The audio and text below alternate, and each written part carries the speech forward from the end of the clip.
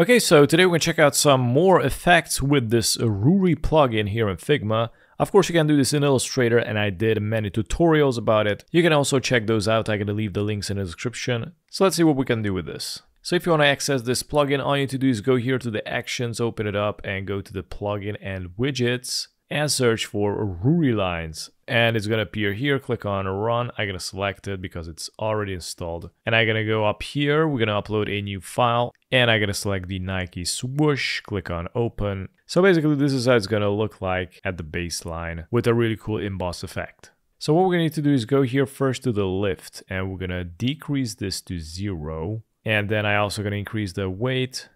And here we can uncheck the horizontal. So now it's going to show it up vertically. And then here we got the baselines. If you uncheck it, you can see it is going to eliminate the interior part of the logo. And then I'm going to increase the weight and increase the line as well.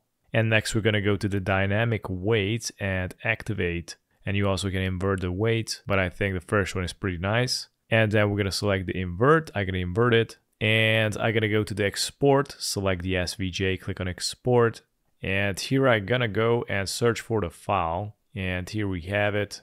Okay, so we got that one, and now we're gonna go back to Ruri, and now what we're gonna need to do is select the invert. It is going to invert it, and we're gonna go and invert the weight. So it's gonna look like that, and not but least export it as an SVJ. There you go.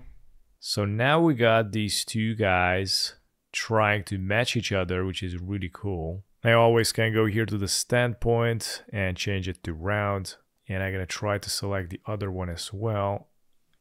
And flip it to around. Now this looks pretty impressive. I'm gonna change up the color, make it dark. So now I have something really interesting. So this was some of the effect. I wanted to try it out. You can do it in Illustrator too. It won't cost you extra. So pretty much that's it, and thanks for watching.